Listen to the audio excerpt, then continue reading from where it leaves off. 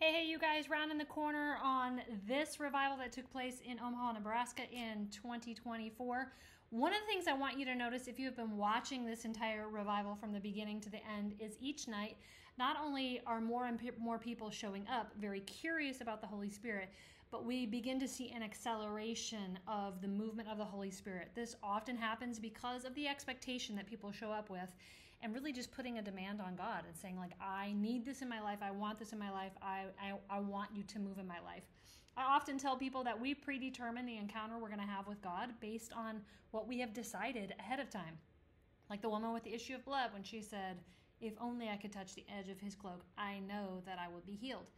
So again, you can see that in play as this revival continues to go on, that the acceleration of the move of God is amazing. So one of the things you'll notice is as soon as I open up the floor and start ministering is the children came forward. Boom, boom, boom, boom. It's incredible to watch how these kids just came forward and really just surrendered to the Holy Spirit. All right, don't forget to click like, leave me a comment. If you haven't subscribed. Hit the notification bell because we have more to this revival coming. All right, let's do it. But tonight I really feel like the Lord has laid on my heart just the importance of when God brings a word into your life, it is your word, His word plus your action that produces the promise. Now I'm going to say that again.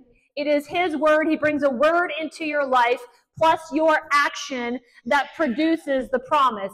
And I think this is so important because a lot of times we receive a word from the Lord and we sit around waiting for the next step instead of taking the action upon the little nugget He gave to us.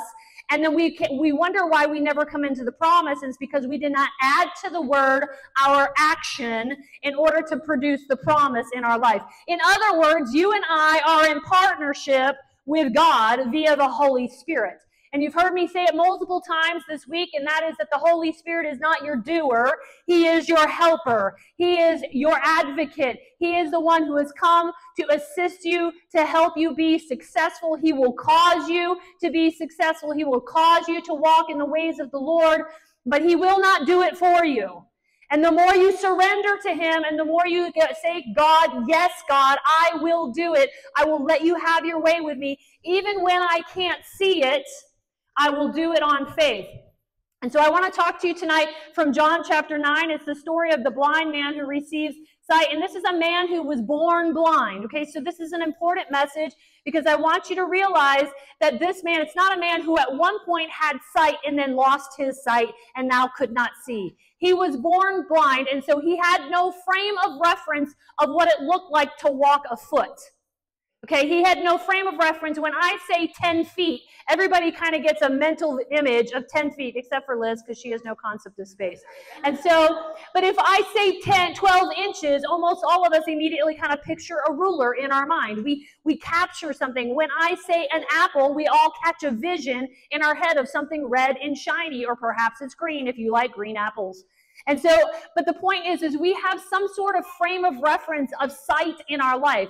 So this man was born blind, so he has no frame of reference of what 1 foot is, what south is, what north is, what east is, what west is.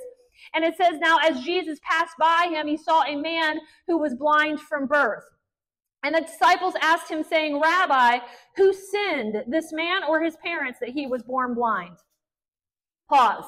Now, this is an important question because during that time frame, they would often consider somebody who was born with some sort of deformity as a cursed family lineage. Okay, now I want you to remember me saying that. So the disciples also, buying into cultural and religious times, assumed that there must be some sort of sin in this man's life or in his parents' life that he would be born into sin. So Jesus answered, neither this man nor his parents sinned, but that the works of God should be revealed in him. I would like to propose to you that God wants to capitalize on your weakest space, on your smallest spot, in the weakest part of your life where you are the most broken is where He is going to capitalize to reveal His work in your life. The Bible says, in your greatest weakness, His power is perfected.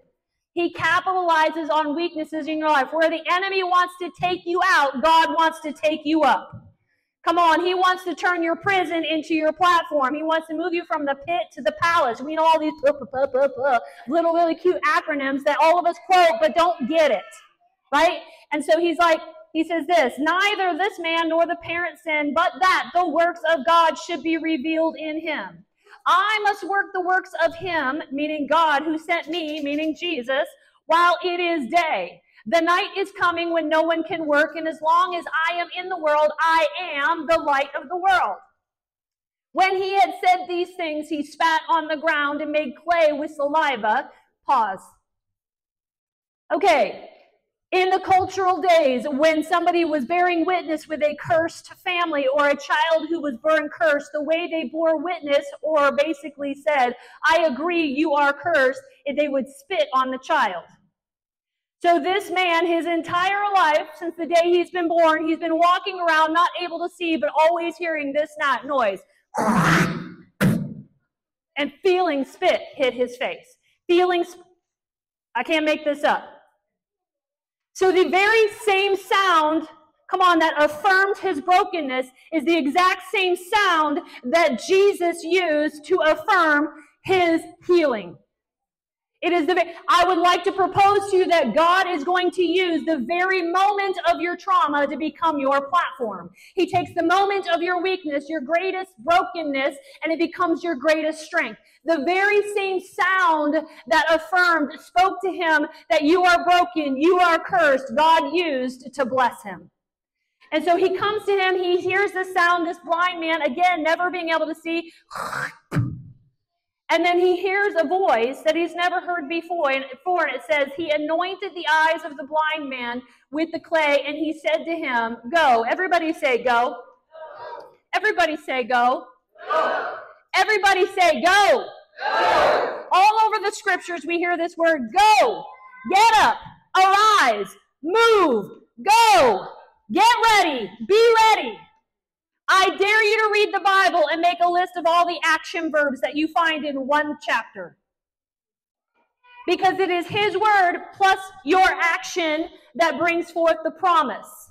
He says to him, go, wash in the pool of Siloam, which is translated into sent. In other words, I am sending you. I know, sir, that the world has spat on you your entire life. I know that the world has seen you as nothing as cursed. I know that they think you are filled with sin. I know, but I say you are sent. And so he says to him, go, wash in the pool of Siloam, which means sent. And so he went and he washed, came back seeing. Now, I want us to get a visual of this because this man not only had to walk to this pool of Siloam, but he had to walk in the dark. Literally in the dark. And so there is a difference that we learn here between faith and literally blind faith. Meaning, I don't know what direction I'm going in. I don't know, when you were a kid, when you would play those piñata games and they put the blindfold, and then, and you'd have a blindfold on you and you'd be like, yeah, I know the piñata's right here. But then what would they do? They would spin you around and you had no sense of direction. And this man has absolutely no sense of direction. Not only is he blind, but he now has mud put on his eyes, and he hears a voice that he's never heard before that says, go and wash in the pool of Siloam. Now, if I'm the blind man, do you know what I'm going to ask? Can you take me by the hand? Can you walk me there? Can you point me in the right direction? Or I would say, I can't see where I'm going. But every step this man took was literally a step not just of faith, but of literal blind faith. Every step he took was in the dark. And the Lord revealed to me probably several years ago, using this story specifically, saying, it is very possible, James, that this man was pointed in the totally wrong direction. He was going this way, and the pool of Siloam was this way. And God said, I love that you're walking in the dark. I honor your heart. I love that you're walking on faith. So you know what I'm going to do? I'm going to move the pool of Siloam, and I'm going to cause you to walk right into it. Because I want to honor your obedience. I want to honor your walk of faith. And I would like to propose to you that it's possible that some of us, with a good heart, in a desire to obey God as he says, go and wash, it's possible that we might be walking in a completely wrong direction, but God's going to cause you to hit the bullseye. Because he honors your walk of faith. He honors your walk of faith. And so this man goes and he says he comes back seeing, and of course we know the story goes on to say that he's questioned over and over and over again. It says, who spit in your eyes? Who healed you? All these things, and he continuously says, the man. I don't know his name. I didn't see him. I couldn't see him. I was blind. I don't know. All I know is I once was blind, but now I. See, he didn't have theology. He didn't have doctrine. He didn't even have a name. All he had was his story. He had his own testimony, and that spoke to the people around him. But he had to have more than just a word from Jesus. He had to add to that an action. There was a doing that he had to do in order for the word to come to life in his eyes. I 100% believe that if he would have sat there, Jesus could have given them that word, and he could have been spit in his eyes, he could have been anointed, but if he would have sat there and done nothing, I don't believe his healing would have come to him. Because there was a partnership that happened in that moment. I'm reminded of the 10 lepers in Luke chapter 17, where Jesus says, go and present yourselves to the temple, to the priests as healed. Now, I don't know if you know, in that time frame, lepers were not allowed in the city. They had to be outside the city because they were considered dirty, they were considered sinful, they were considered accursed, and so they had to stay outside the city. So not only was it a sin for them to walk, a cultural sin, for them to walk through for audio, I'm doing rabbit ears, you're welcome. It's amazing how sometimes audio doesn't translate.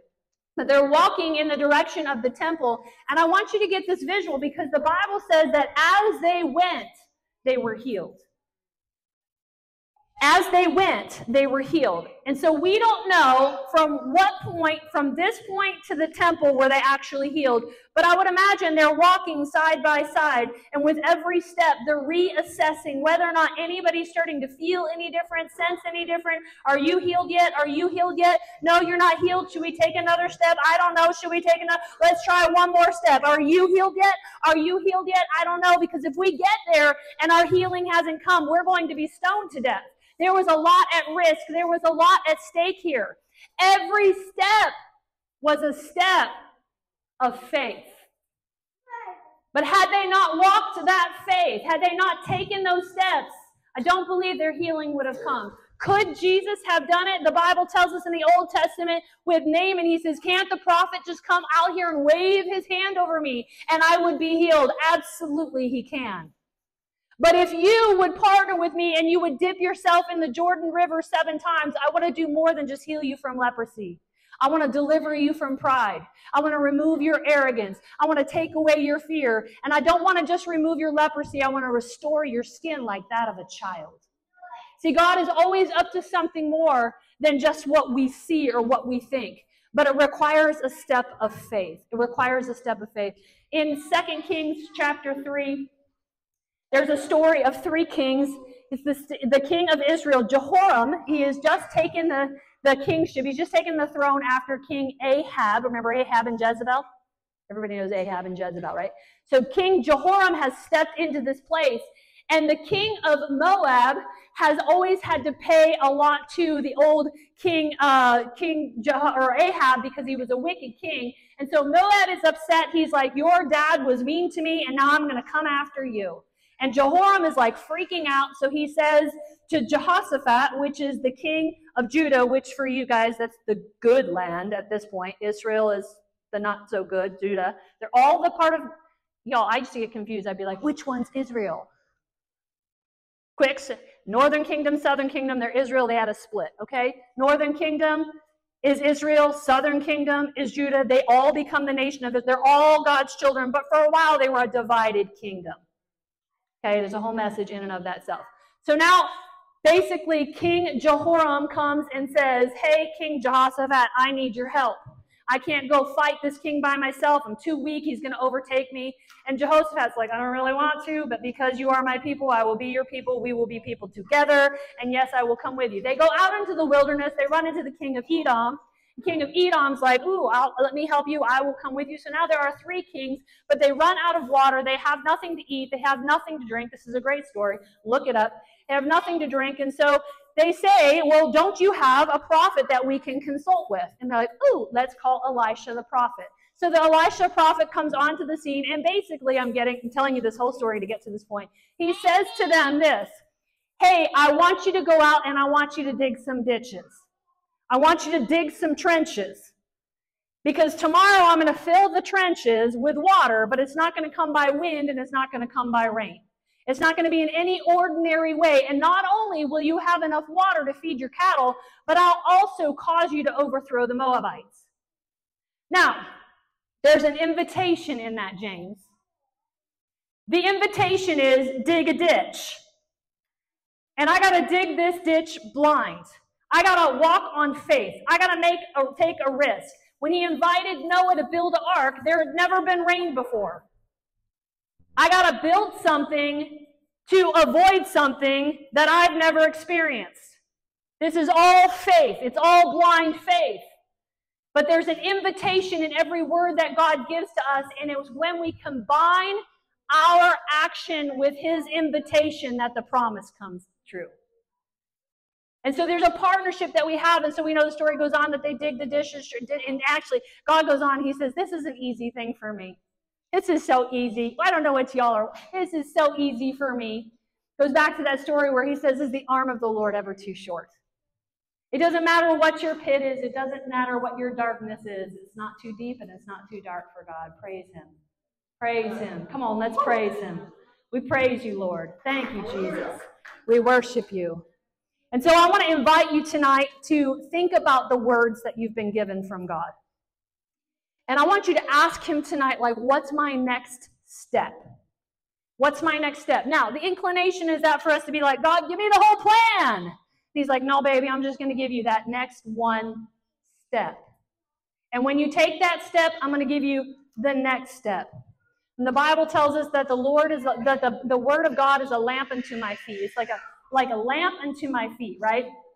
And that lamp that's being spoken of is a little oil lamp.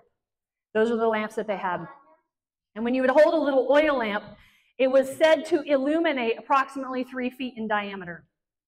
So that means if I'm holding a lamp right here, I can see approximately 1.5 feet in front of me, which is approximately the size of one step. And when I take that step, then I'll see the next step in front of me. And so I want to challenge you all tonight to ask, am I adding to the word an action to bring forth my promise?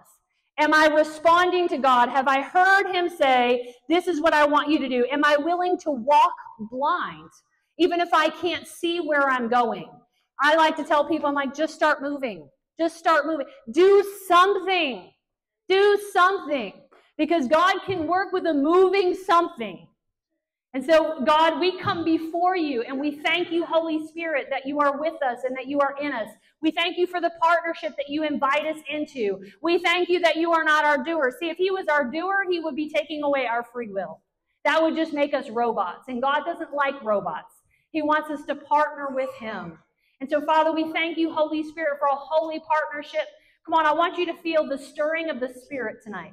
I want you to feel the stirring of the invitation. I want you to feel the stirring of the action that God is inviting you into. I want to ask you this question, are you ready? Are you ready? See, they had to be ready for the water. They had to have their ditches dug. They had to be ready. I'm reminded of in 1 Kings chapter 18, when Elijah calls on the prophets of Baal. And they go up to the mountaintop and they're like, we're going to have a rumble. You bring your bull, I'll bring my bull. You pick what bull you want. You build your altar, I'm going to build my altar. But Elijah built an altar for fire to fall upon. And some of us are calling for fire and we haven't built our altar. I'm going to say that again. Some of us are asking for fire, but we haven't built an altar. Some of us are asking for water, but we haven't dug our trenches. Some of us are asking for God to do things that we're not ready for. And God is asking us tonight, are you ready? Are you ready? Are you ready? Are you in the blocks and are you ready? Are you in position? Do you have your life in order? Do you have your relationships straightened out? Have you cleaned up your internal house? Have you consecrated yourself? That's what he says in Joshua chapter 5, verse 3. He says, prepare yourself, consecrate yourself, for tomorrow God is doing a great thing among you. And I wonder what we would live like if every today we knew tomorrow was God was doing a great thing. If we knew that every day, tomorrow, God was doing a great thing, and we were ready. We were ready. We were ready. What is God inviting you to do to be ready? Are you ready? A lot of us are wanting God to invite us, but we're not ready. I'm going to go ahead and, if you got some worship, whatever, just go ahead and play it. And actually, Matt, I'm going to minister to you first. And so he's like, oh, Lord, have mercy.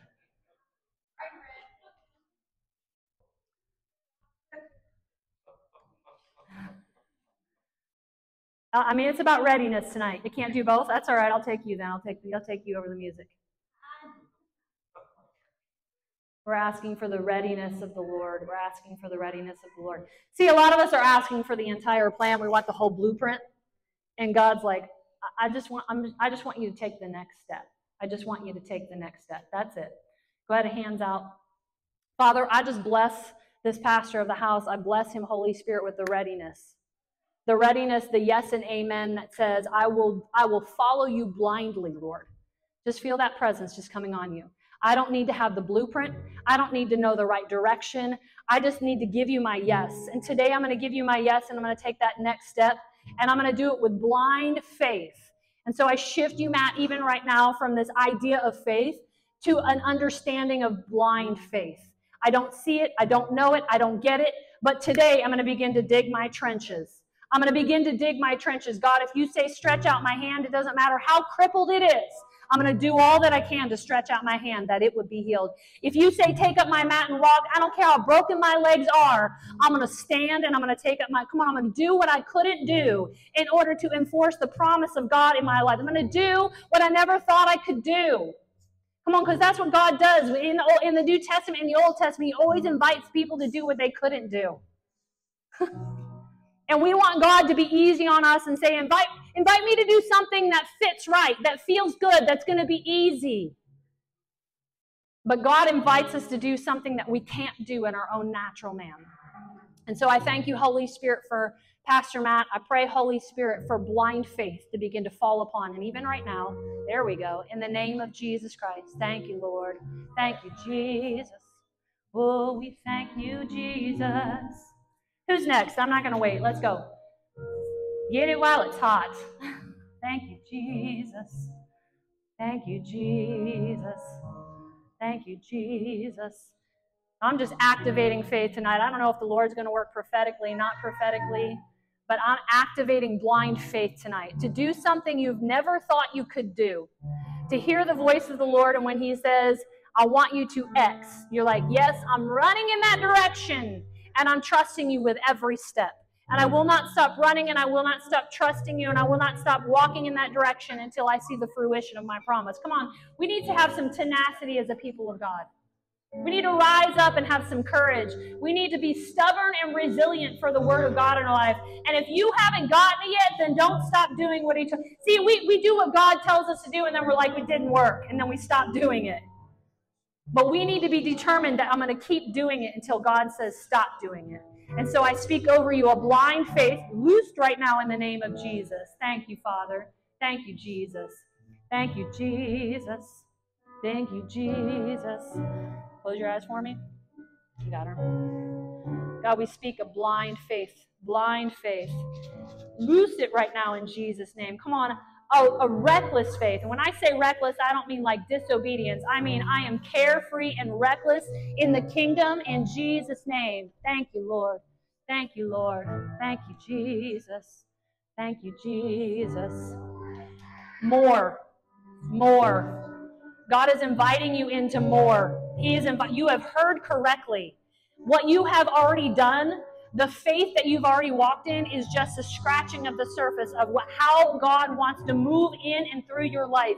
You haven't seen anything yet. He's a God who's immeasurably greater than you can ever ask or imagine. More. He wants to do more. I hear the Father say, ask me for more. Expect me for more. Expect more out of yourself. Think bigger, dream bigger, and expect more. We loose a blind faith. We loose it right now in the name of Jesus Christ. from the top of your head all the way down to the tips of your toes. We thank you, Holy Spirit. There we go. Thank you, Jesus. Thank you, Lord. Thank you, Jesus. Thank you, Jesus. Thank you, Jesus. Caden, right? Yeah. Ah, yes. Hands out like this. Are you willing to do anything that God asks you to do? Yes. Are you sure? Yes. You're willing to be all in?